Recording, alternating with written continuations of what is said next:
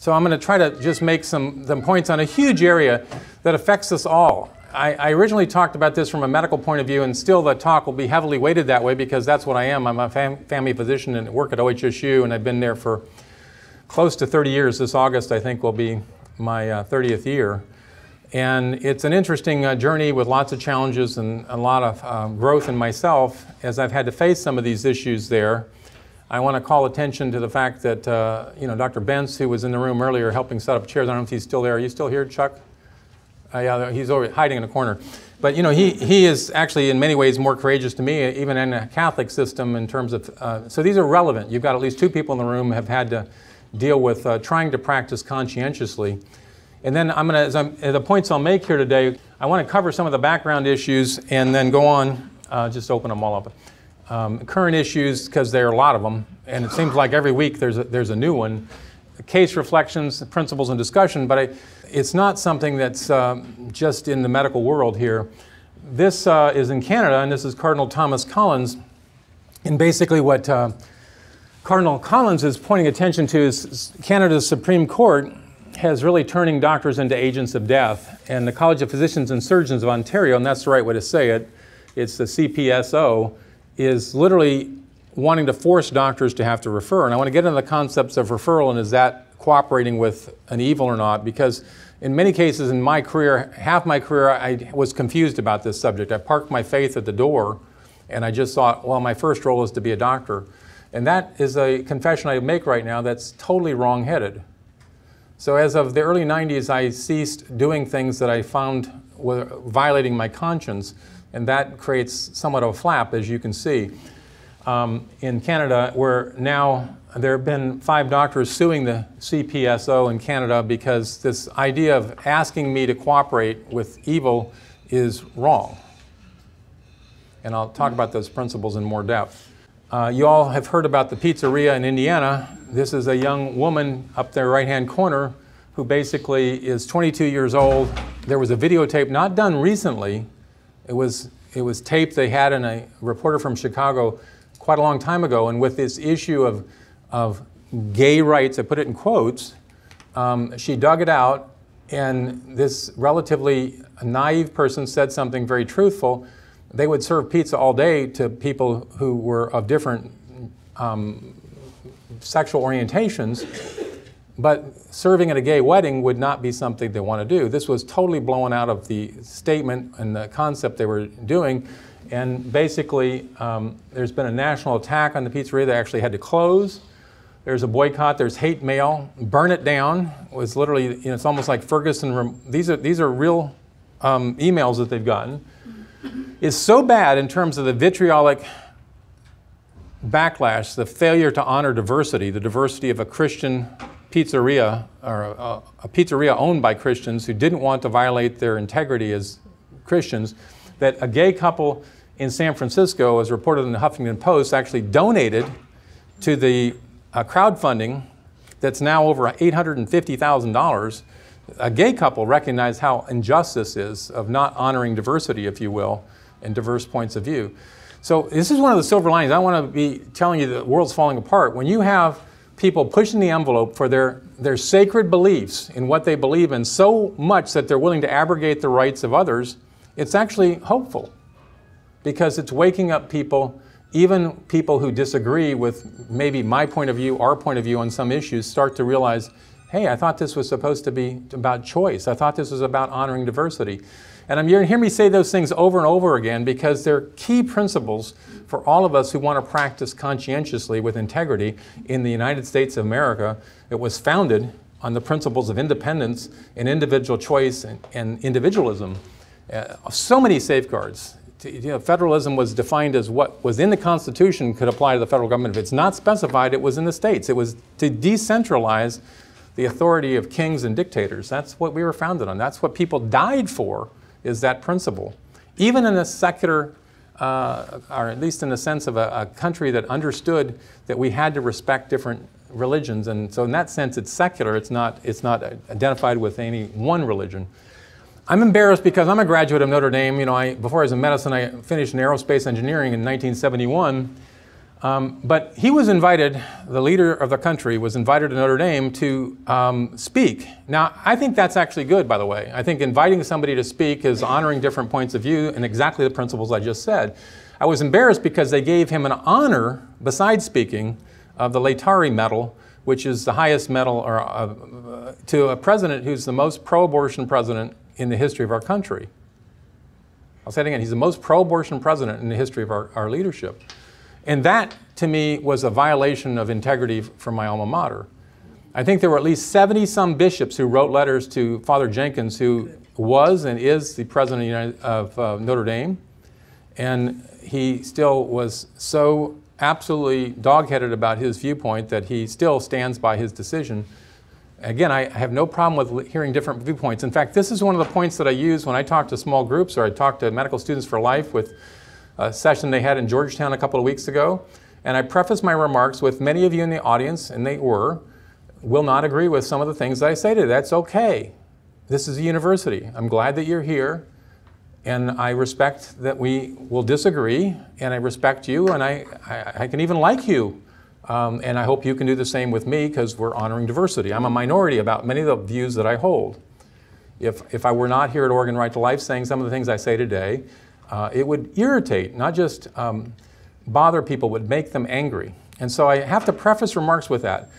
I actually say things to students in small groups that I want you to know that it's okay to disagree with me. I give evaluations. I give honors to people who disagree with me. It's okay. I give letters of promotion, support for promotion to my colleagues who do assisted suicide, who do abortions. I believe in talking about the issues of the person, even if we disagree about life issues. So it's okay to disagree with me. You do have to respect people, and there'll be colleagues that you disagree with, but you want to be respectful of each other even if we have different points of view. That's what universities are about.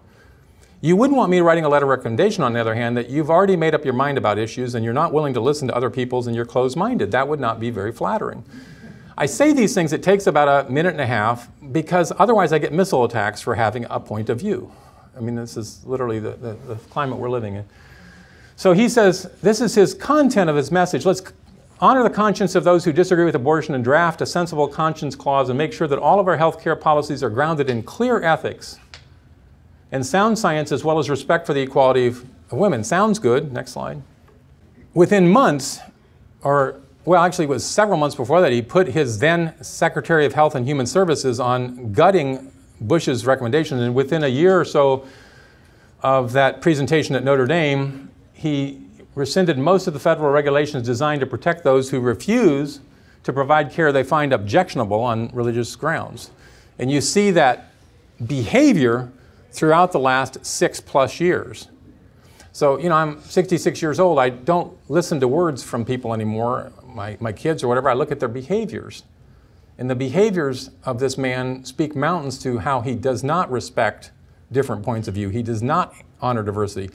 This is an apolitical talk. I'm talking about behaviors here, not parties. So what do some folks think in the United States? Next slide. The culture of death, ultimately human mentality. The fetus, given the opportunity to develop before birth, and given the essential early socializing experiences and sufficient nourishing food during the crucial early years after birth, will ultimately develop into a human being. So next slide.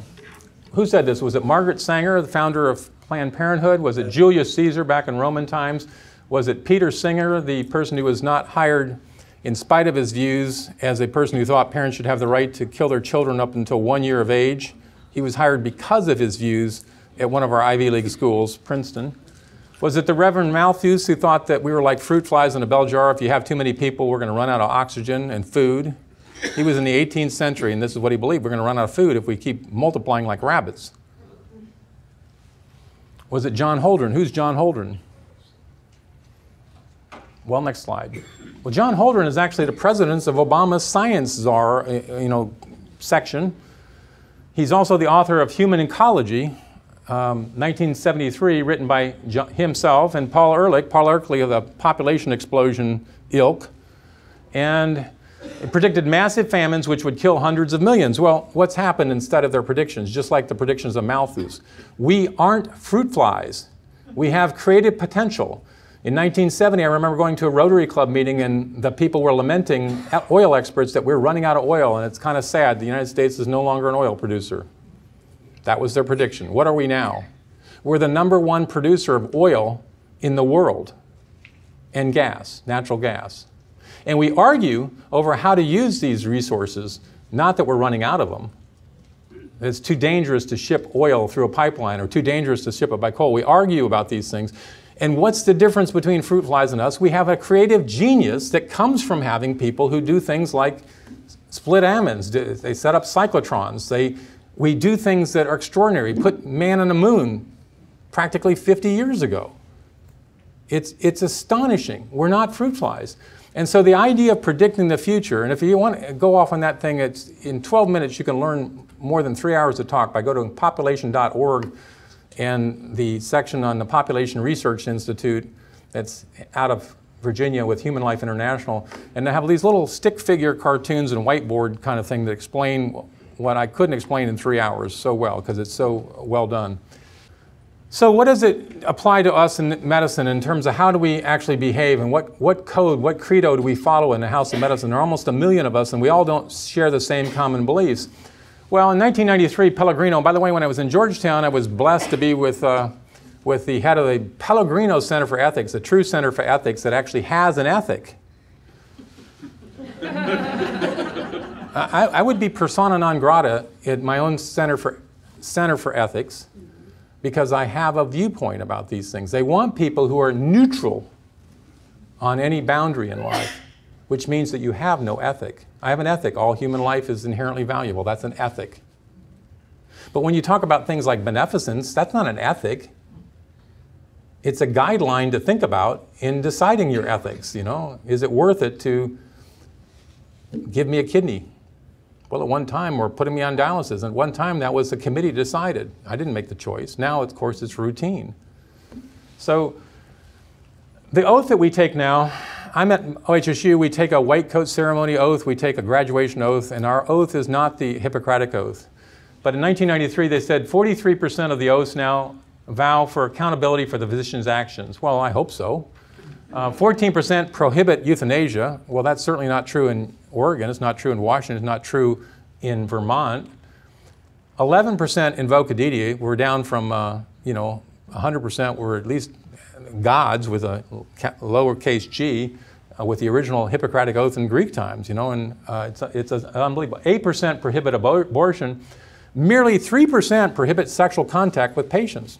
By the way, it's not against the law in the state of Oregon to have sex with your patients. This is how lost we are. I don't think anybody would really think very highly, but it's not a legal issue. I think it's dangerous. But that was 1993. It was published in 97. I've seen no more recent study. It was one school that took the Hippocratic Oath, and it's not OHSU. So I'm there taking an oath. It's the white coat ceremony, like I say, or whatever, and I'm taking an oath with somebody who does abortions, who does assisted suicide. He's already done, a dozen or more. And we're taking the same oath. So what does it say about the oath if both of us can take the same oath? What does the oath say? Nothing. That's correct. It says nothing. It says, I'll try to do good. Well, Kevorkian could say that. Next slide. So the New England Journal was giving a survey to 2,000 physicians just to see where your doctors stand on these things. 63% response rate, which is really quite good for a couple thousand doctors to actually cooperate with something. They felt obliged to present all options. 86% of them did. So if it's legal, some of my colleagues think I have to present that because it's legal.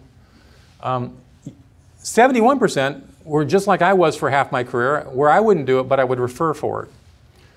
Most ethically say it's okay to describe the objection if they objected. My patients often, not my patients, but some patients who come to me, because they don't remain my patients generally if they don't like what I'm doing, but the patients who come to me sometimes, I will tell them why. I will be reluctant sometimes to do it. I say, I just don't do that, and I don't want to burden you with it. But, some of them, that intrigues them more. No, I really want to know.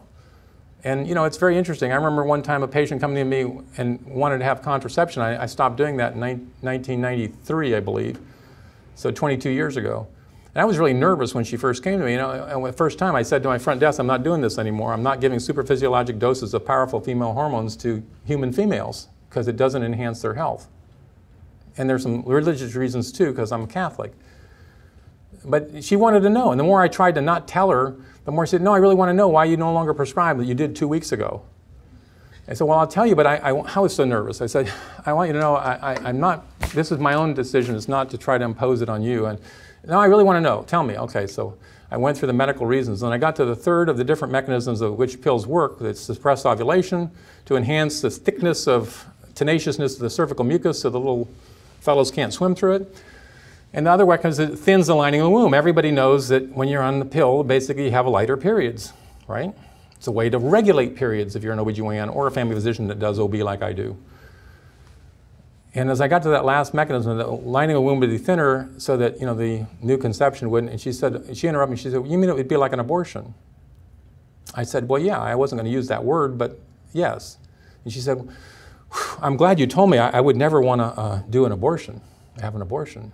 And so, I wasn't very fearless at that time, and God doesn't give you more than you can handle at a time. So basically, there have been some other tougher situations since then, but it's taking a step in faith. And by the way, what was I worried about when I took this step in faith? I was worried about, could I make money? Because I was doing these things and I made money from them. I was good at it. I had 7 kids at the time. I was an associate professor. Could I even keep my job if I don't do contraception? I teach residents and medical students. Could I do that? And, I took the step in faith, and not only, I was worried about money, so what does God do? I made more money that year than I ever had. So where's your answer? So they were bothered, though, about this in the New York Times. Present all options and information, yes, 86, undecided, 6%, and no. Some people like me would not, when you're dying, would say, we're in Oregon. Have you thought about assisted suicide? I would not do that.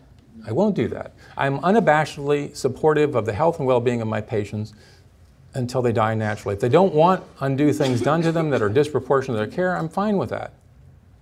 You have choice. But I will not violate my own integrity. I will not give you a concern about the consistency of your doctor, the integrity of your doctor, the conscientious practice of your doctor without issue. The New York Times was really upset. They lamented the fact, although the closed-mouth doctors claim a right to follow their conscience, that they're grievously failing their patients. So this is the usual indictment. I'm abandoning my patients because I won't kill them. They seem to have forgotten the age-old admission to do no harm. You see, we use the same principle.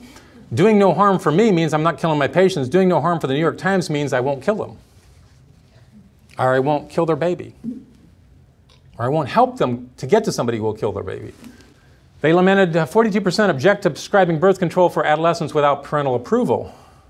So I do want my parents. Tomorrow I'm giving a talk, a father-son talk at Providence, put on by Northwest Family Services, because I want to bring the father, in contact with the son to talk about these very difficult to talk about topics, the parents there with them.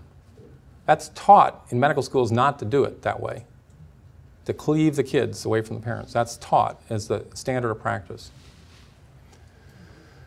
52% opposed abortions for failed contraception. So this is also the connection between contraception and abortion. I know the Oregon Right to Life, National Right to Life, when I talk about abortion, and they really leave, unlike me, they'll leave contraception off the table, but you see the mentality. This is actually the Supreme Court of the United States in 1992. Since contraception is widely accepted in practice in the United States, and because it fails at times, abortion is necessary as a backup. That was a legal discussion, oral arguments in 1992, Casey versus Planned Parenthood. An alarming 18% felt no obligation to refer to other doctors. We talk about the principle of referral. If I drive the car to the bank for the bank robber, am I cooperating with the bank robbery? I mean, it's breathtaking. I mean, if you talk about material cooperation, even the teller handing the money to the bank robber is cooperating. Now, in that case, it's actually okay to cooperate. Why? The right to life trumps money, at least in some healthcare systems. So tens of millions of Americans probably have such doctors, thank God, and are unaware of their attitudes. Well, you know, it's interesting because the ethics police came to my office one time. It's true. some nurse had complained because I went into a patient's room after OB, after she delivered, and I talked to her because she was going to have a tubal ligation. I said, you know, you have other choices. You could do this in 6 weeks. You don't have to rush through this. The procedure is really no more difficult. It'll actually save hospital days because you'll go in as a day surgery. You know, I said, or you may change your mind. And ultimately, she did change her mind. She decided not to have the tubal ligation. So the ethics police person came into my office and said, you know, some nurse complained about the fact you went into a room after delivery and you made the person change their mind. I said, well, I don't understand. Did the patient complain? Well, no, but we're going to talk to her. I said, well, that's good. And who's complaining? The nurse. I said, well, how can I make somebody change their mind? I can give options and alternatives, but ultimately, my patients have their own decisions in their own mind. Well, we'll talk to the nurse. I said, well, I'm glad if you do. And if you find that the patient, or I talked to the patient, I said, well, if the patient corroborates the fact that I gave her options and she changed her mind, will you also talk to the nurse and ask why she wanted this woman to have a tubal ligation? Was she too poor? Was she too black? Was she on Medicaid? Did she feel that she was not a good mother? What was the pejorative view that the nurse had? And of course, then she went on to say, well, I understand you don't prescribe contraception. I corroborated that, so that's true. We said, well, what if people come to you? And I told her, well, I offer other options. I say there's no charge for the visit, but they still wasted their time coming to you, Dr. Toffler. I said, well, it hasn't happened yet, but I suppose you're right. He says, well, maybe we could solve this by putting a sign in your office that said what you do and you don't do. I said, well, that's actually a good idea. I think we should be transparent. I think it's such a good idea. Why don't we have everybody, all the doctors, put a sign in the office with what they do and they don't do? And she started thinking about that. Oh, I don't think we could do that. Next slide. So the New York Times went on to say, any doctors who can't talk to patients about legally permitted care because it conflicts with their values should give up the practice of medicine. Any blacksmith in the South who thinks that they can't put shackles on slaves in 1863 ought to get out of the business of being a blacksmith because it's legal. I mean, think about it. How absolutely wrong-headed this is. Next slide. By the way, I got asked that question at Georgetown by somebody. You know what you got to refer. Referral's not doing it. Well, you know, if Caleb came to me with that slave and I, by the grace of God, understood the evil of slavery in 1863, or let's say 1857, before the Civil War, when it's totally legal, nobody's making a fuss about it. They only get 3/5 of the vote, I think, if I'm right. They're not really people. They're slaves. But by the grace of God, I understood the evil. And Caleb, I'm sorry, I can't help you with that. I can't help you. I don't believe. What do you mean? What kind of a blankety-blank lover are you? I'm sorry. Well, is there another blacksmith around that you can let me go to? Are you going to help him? Are you going to show him the road? You're going to lead him down? Tell him to take your horse? No, you can't do that. And this is, it's interesting how people get upset about. There was another curmudgeon in the audience who basically said, well, if you don't refer, doesn't that place an undue burden on other people who are doing assisted suicide? We were talking about assisted suicide. And I let him finish this question. I said, you know, it's an interesting choice of words that you use. I said, burden. I practice medicine. I like medicine. I like teaching. I like talking to you. And we don't agree, but I like the interaction that we're having. You're very respectful. I appreciate your question. But why did you say burden? If it's such a great thing for people, if it's a gift to dying, if it's suffering, if it's death with dignity, why would you be burdened by it? You ought to be excited about it. And then beyond that, if you believe it's so important, it's sacred to you, it's a sacrament to you, why are you trying to impose it on other people? I thought we honored diversity here. Remember that point I'm making? So you could hear a pin drop in there, and he didn't ask any more questions. Until after the talk was over, and we talked for about 20 minutes, and you know, we shook hands, but he was truly religiously convicted in the sacrament of assisted suicide. They're religiously convicted in the sacrament of abortion. They're religiously convicted in the sacrament of sexual orientation. If I want to marry 3 people, I'm religiously convicted in it. I mean, what Father Tad said this morning about 3 people being involved in a pregnancy is true. In Thailand, there were 3 people who got married. 3 same-sex attraction males. So here in OHSU, this is actually, I'm not out of school, this is a published peer review article. In light of the potential harm to the patient lack of informed consent, medical and psychological harm would delay. Reasonable insists that a physician, thank you very much, who, with moral objections to the termination of pregnancy, there's that euphemism. My wife, and I were blessed with actually 14 pregnancies, 7 miscarriages, but 7 of them resulted in termination of pregnancy, and we had babies.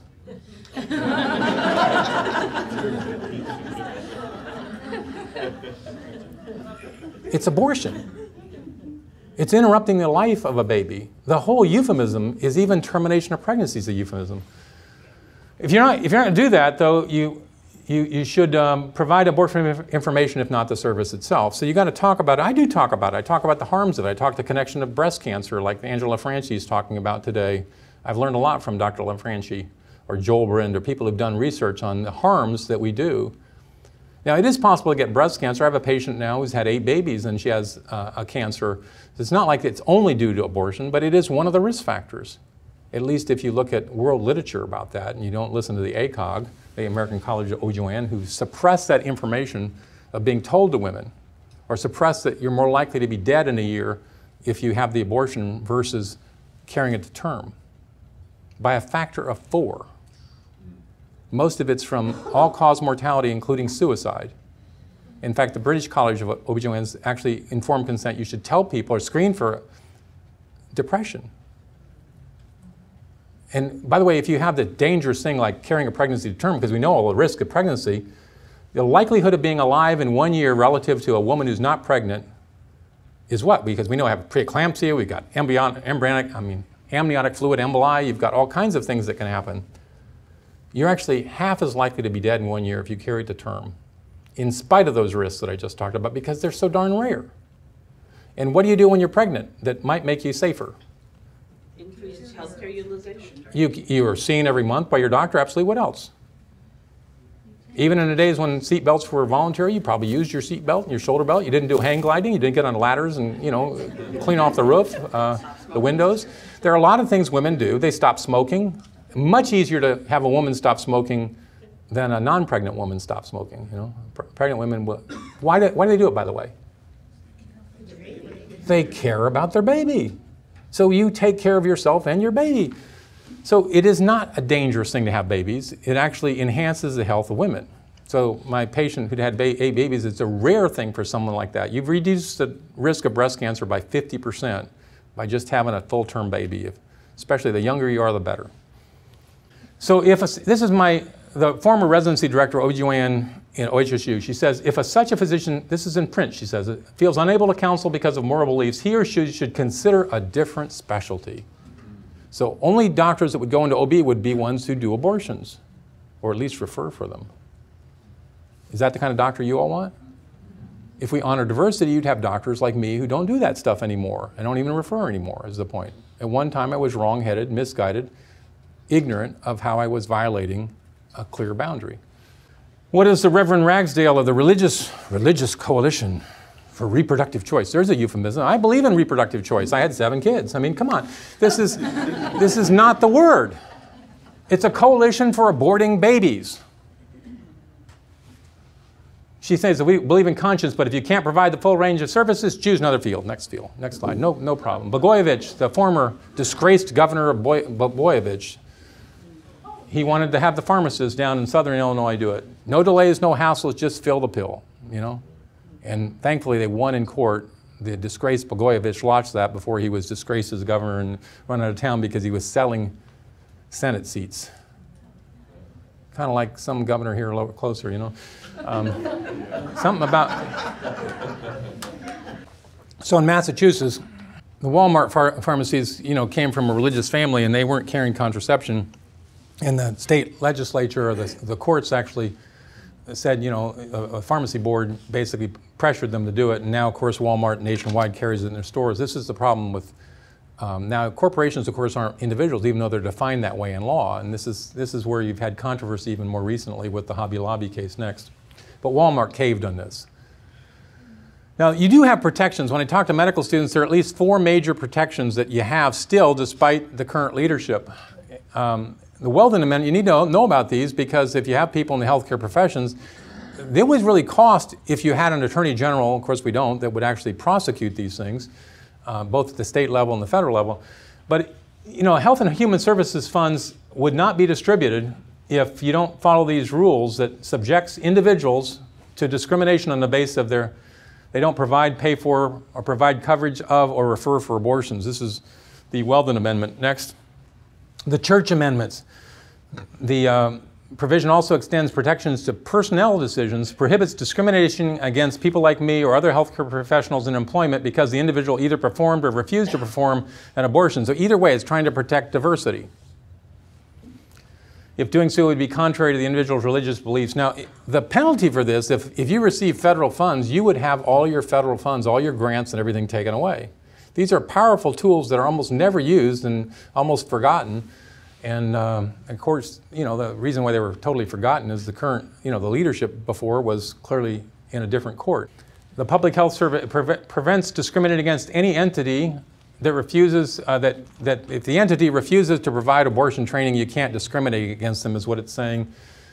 If it refuses to make arrangements for such activities, they tried to do this at residency level with OB/GYN, that you had to mandate that OB/GYN residencies taught abortion, and thankfully they lost that. So if the entity doesn't provide induced abortions, you still can survive. That's what it says. Next.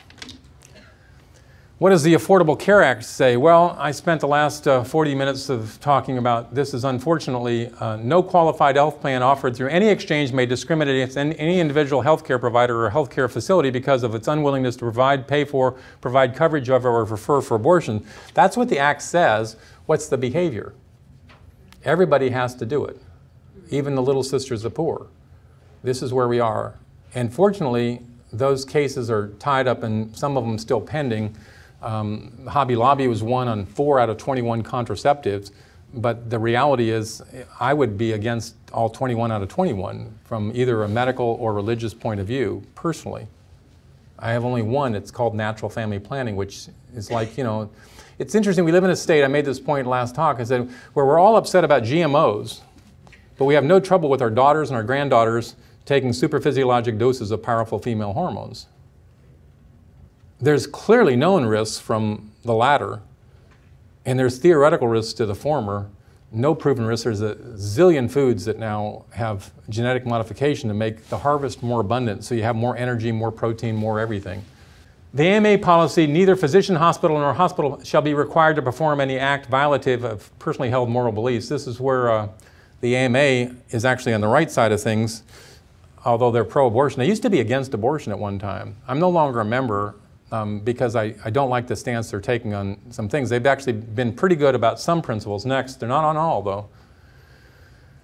They're actually lamenting because there really was a dearth of providers providing abortion, thank God. But the reality is that they've got people stepping in to support the activity. One of the things that is true in my program is something called a READY program. It's an acronym for Reproductive Health Education, which is a euphemism for getting abortion training for family practice residents at OHSU and other places. The anonymous donor, I happen to know because I know the people who got the money, is Warren Buffett, one of the buddies of the Obama administration, who owns a lot of railroads, who's making money from all the railroads carrying oil. So you see now why that pipeline getting blocked? Why did he say the rich people should pay more taxes when all of his subsidiaries are going to Canada to avoid taxes? I mean, you have to look at the behavior again, not the words. So they're actually paying the rich people to not produce so many people in the world. That's Warren Buffett, Bill Gates, the Gates Foundation. These are billions of dollars they're contributing to suppressing population growth. And this is one of the diabolical, insidious ways that it's happening. Next. The ACOG, American College, I've talked about them before. They had a letter to all those U.S. senators 10 years ago to require doctors with moral objections to refer for abortions. This is the state of our conscience protections and the organizations that are supposedly helping women's health. Next. The AMA policy, they're the AMA, and on the wrong side of issues here. It calls on pharmacists to fill or help fill prescriptions for contraceptives such as the morning after pill. Next. We're conflicted. How do we decide? Next slide. So Martin Luther King had some profound words. We all revere him. It was just not too long ago we celebrated his anniversary, And on some positions, cowardice asks the question, is it safe? Expedience asks the question, is it politic? Vanity asks the question, is it popular? But conscience asks the question, is it right? And there comes a time when one must take a position that is neither safe, nor politic, nor popular, but because it's right. Next. What does God have to say about this? Well, if you look at Ezekiel 3, when you do not warn nor dissuade an unrighteous man from his evil, he will lose his soul for his iniquity, and his blood will be on your hand. Yet if you do warn him and he does not change from his evil ways, he will lose his soul, but you will at least save your own soul. That's what we're called to do, is at least confront respectfully and lovingly one another on the boundaries. I remember doing this with one of my colleagues who did abortions, and he kind of looked at me patronizingly like, oh, isn't that sweet of you to care about me? And you know, unfortunately never stopped, and he was one of the chief promoters of assisted suicide as well, which shows where you go when you no longer take the inherent life of everybody as being invaluable. Next. So a little cartoon, it says for the people in the back, unless you take a trip to a state that has legalized all this stuff, the book of rationalizing virtues, so Moses on the Mount with the 10 Commandments, yeah, you pay attention to these unless it's legal to do otherwise. Next. So these are the competing principles, and it's interesting, you know, when I talked at Georgetown about the ethics, in quotes, of assisted suicide, we use the same principles. For me, I want to exercise my autonomy as a physician to practice as I would, and patients who come to me can come to me because of that or in spite of that. But the patient has autonomy too, and certainly you have rights as individual patients. I have a right when I'm on the receiving end of care, like I was when I broke my pelvis a couple of years ago, and it was my first hospital stay on the receiving end, and I certainly wanted to have a say in my care and how much opioid I got, you know, that kind of thing. That was my first use of opioids. I guess since I broke my wrist, that's right. Anyway, it was the first time I had some real doses. Integrity for the physician, I want to defend my integrity. I want you to have your integrity as a human with whatever you do. And for the patient is access. And if I don't allow access, I'm violating your right to access health care in the United States. That's what the other side would argue. It's my ethical right to have boundaries in my practice.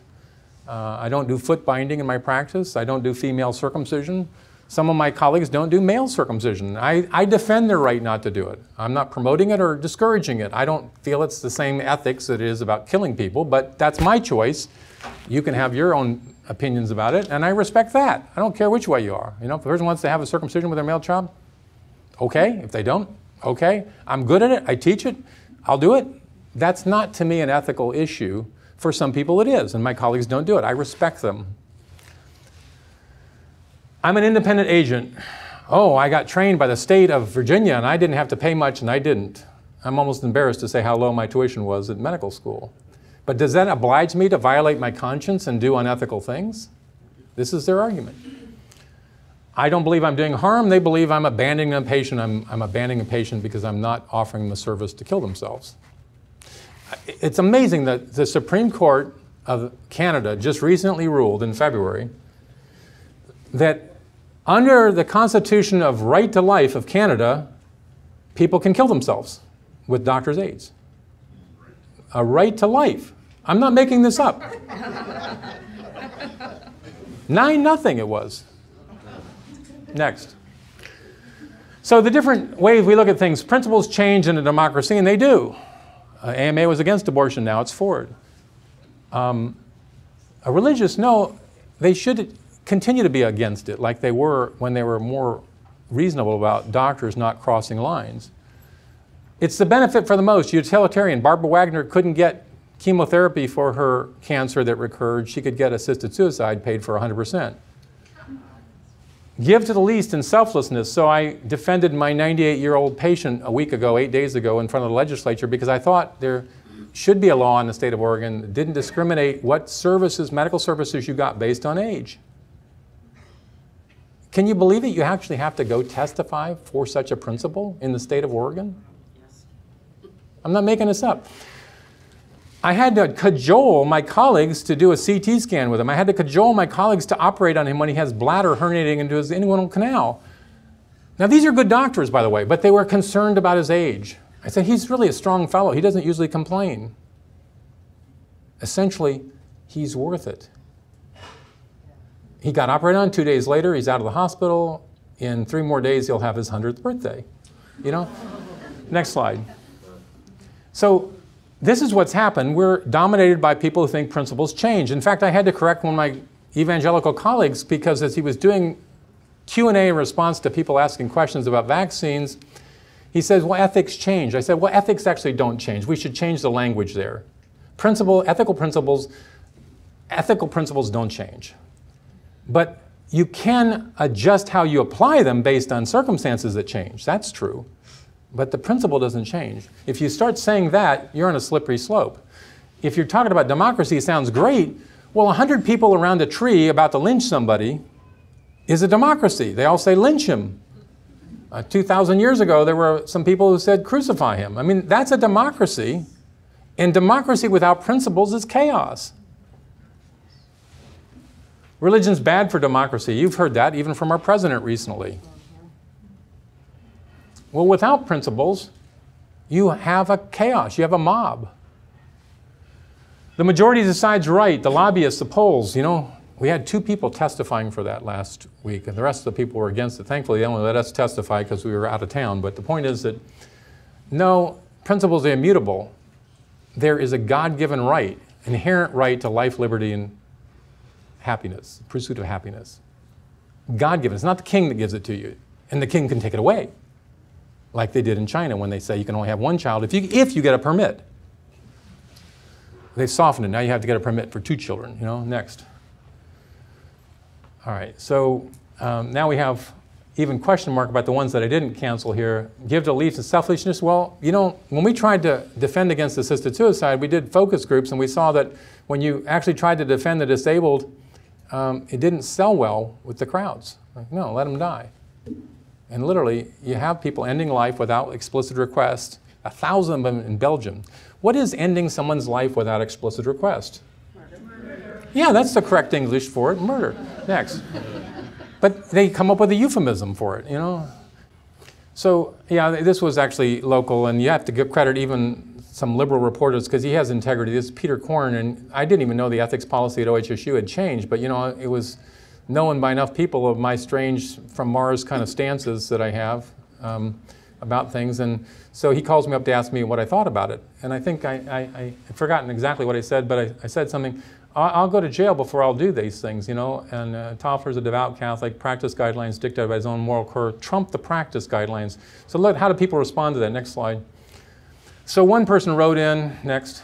This is a picture of one of my patients, and she agreed to be photoed and put in the paper. Peggy Budge at the OHSU clinic. Toffler won't do abortions, assisted suicide, or the morning after pill because the way it works, it actually interrupts the pregnancy. If it works. It's only got a 25% success rate. You'd never know that when people are pushing for it. It's such a great thing, you know. They did a study in England. They put it on the bedside of people so they have it handy and available. And they couldn't show that they'd actually changed the pregnancy rates in the people who were using it. That's how ineffective it is. But if it did work, it would work by basically screwing up the hormones that support the pregnancy at the end. You know, you give a lot of doses of pills and then you drop it off and things drop off, and that's one of the things that can cause a miscarriage. So one person wrote in, the doctor's right to stand up as released, and she basically said, that's the kind of doctor I want. Honor diversity, essentially, is what she's saying. Don't fire him. Next. And look at the size type. I actually tried to mimic the size of the type there. Doctors should follow OHSU policy. So you see the actual way that the intrusion of the press, the people who pick headlines, and there's actually layout people. And so he thought this one, they're exactly the same size in terms of their letter, but the headline was different. It just shows the majority of doctors should follow OHSU policies. If you work for OHSU, you basically become conscienceless. You park your integrity at the door. So I have some principles. These are the principles that you should take home. You want to expect your doctor to have. You want to do yourself with whether practice. Some of you may be pharmacists, nurses, or have people in your family. These are the principles. Next. All human life is inherently valuable. It's a secular way of saying life is sacred. So it doesn't matter. It's exactly the same thing. You can use the language, be wise as a serpent, if you will, gentle as a dove, and you basically have to talk the language of the culture. We've actually had people fight us over this principle that is actually the ethic of Physicians for Compassionate Care. Dr. Benson and I have talked about this, and you know, if you get rid of this principle because it sounds too pro-life, You have nothing. What's your principle then? You don't have one. So, guilty, you know? No one has a right to wrong. I read about this. It was a very famous figure in our history who said this. He's not the first person who, but the way he said it was very clear. It was the Lincoln-Douglas debates, and Lincoln said it in 1857 when he was debating Douglas. And my corollary, it's probably not mine, it's probably St. Thomas Aquinas, is next. Next. Oh, my corollary, I didn't tell you. It's no one has the right to do wrong, and no one has the right to help someone to do wrong. Because you are cooperating with the wrong, with the evil. Next. No one can serve two masters. I think I have that on pretty good authority. You and your health professionals should be, you know, the people, you know where your doctor stands. You should be unabashed in advocating for patients' health and well-being, not prolonging, that's the word that's always used. I don't like that. I like to allow people to live fully until they die naturally. Prolonging is kind of a pejorative word by itself, isn't it? Mm-hmm. You know, you have a prolonged bowel movement, you know, so it's known as constipation, you know. I mean, it's, you know, I've got a prolonged stay in prolonged labor, you know, see, these are not good things. So you should be unabashed in advocating for your health and well-being from natural conception until natural death. You have to maintain your integrity in whatever you do. You know, I remember one of my former chairs saying to me, you know, because I was being too public about a lot of these things, and, you know, if you want to get promoted, you want to be on committees, you want to have appointments, you got to cut back or stop doing these things. And I you know, the Spirit inspired, I said, you know, no job is worth that. You know, you compromise who you are to, you know, nobody on their deathbed says, oh, I wish I wrote one more paper. I was the committee chair. So that's my talk. What questions have I stirred in you all? Yes. Yeah, so it's a very good question. For those in the back, basically, she is a nurse. She works in a place where there are not a lot of other people around, and you're getting asked questions that are very challenging. Like, I'm thinking about assisted suicide. What do I tell people? Well, you know, I've actually had about 24 cases like that in my own personal practice, and so it is challenging. So the first thing I say to people when I ask, you know, well, tell me about that. What's going on? And in the very process of asking about what is the hurt, what is the fear that the person has, you start a therapeutic alliance with the person that you care about them. You're not interested in being a vending machine. Oh, you're interested in assisted suicide? Here, let me give you a brochure about how it's done. So it's an interesting thing. We're called Physicians for Compassionate Care. Dr. Bentz and I and others, Ken Stevens, Greg Hamilton, there are a lot of doctors who've stood up for truth, justice, and a traditional medical ethic. And the reality is that that process is critical. The alternative is the vending machine. We call ourselves Physicians for Compassionate Care. What does the promoters of assisted suicide and euthanasia call themselves? Compassion and choices. So-called compassion and choices. And why do I use the word so-called? Because if I say, well, you want to die? Here, let me help you. You've been persistent in your wishes. I'm really being dispassionate about your request. Whether you live or die doesn't matter to me. One of the slides I used a week ago, 2 weeks ago in Georgetown was George Amy, and he is the executive director for so-called Compassion and Choices. And this woman, Lavette Swart, that's her name. You can look at it at OregonLive.com. She used to work for the Oregonian. She's already announced for months that she's going to end her life. Holds up the vial and videotapes, and the Oregonian was collaborating with her in this presentation to, like Brittany Maynard with selling assisted suicide. And at the last moment after she's had a polka party literally in her apartment with her friends, she's that vigorous, George Amy says, now, you sure you want to go through with this? And she says, I'd really rather go on dancing. To which he says, you can. Well, no, I've already taken an antiemetic, and I want to go ahead and do this. And she does. And he coaches her not to take it too fast, because if you do, it's such a bitter-tasting, foul stuff. She said, this is the most god-awful stuff I've ever tasted. That's her last words. And basically, she drinks it over 3 minutes, which is what George suggested. But the closest person to her in her last moments of life is not her doctor, not her family members, not her best friends, the closest person geographically, physically in the room, because they show a still shot, is George Amy, a lawyer, executive director, promoting so-called compassionate choices. What if he'd responded when she says, well, I'd really rather go on dancing. Well, gosh, Lavelle, if you've got this thing, I really don't think you should do this. I like you to go on dancing too. You know, in relating to you over this time, you know, I know you've said you want to do this, but I really like talking to you. You're important to me. Don't do this. Now, is it, well, you can. Is that compassion? Or is it my little effort to try to say how I respond to people? And it's universally, I've never had somebody not respond to that. I've even taken care of board members of the so-called compassionate choices. And literally, I was on call when one was admitted. And we had these conversations, and she didn't end her life while she was on my service. And the family members who literally, when I asked them at the foot of the bed, the daughter, because we'd taken care of this, we'd stabilized her heart problems, the daughter at the end of the bed, she would not answer the question, how do you feel about your mother's taking her life? I say, well, it's her choice. It took me 3 times of, I know you're respecting her choice, that's what you're saying, I've got that message. I ask you how you feel about it. Finally, she says, well, I don't want her to do it. To which time the person who's at the head of the bed, she says, gets a scowl on her face and says, and I said, I could see both of them because I was the angle, I could see them both. I said, I know you don't like it when your daughter said that because you're strongly independent. You want other people not dictating your choices, right? And she smiles with the smile of recognition you get on a child. And I said, but you know why she said that, don't you? And she smiled again. She says, yes, because she loves me. So who responds with the compassion and who's dispassionate? Who's a vending machine? Whatever knob you pull's fine with me. And who cares about the continued existence of this person? We're not islands. How we respond to each other is critical. So it's not an accident that 24 people have asked me. Nobody's gotten mad at me. I did this with one person who I never saw before or after the one urgent care visit. And he was a guy with advanced multiple sclerosis. And I learned enough because the thing to take care of was an upper respiratory. It's pretty easy. So I spent another 10 minutes with him just talking about his life. He had a 17-year-old daughter. I found he was a successful contractor despite the wheelchair. I said, you know, this is really remarkable. You're more productive than I am, and you don't have the use of your legs. He says, well, yeah, but it's hard. I said, yeah, it must be getting across construction sites and, dependent on a wheelchair. And he says, yeah, it is, and I've got this, it gets me down sometimes, and if it gets too bad, I'm just thinking I might want to end it all.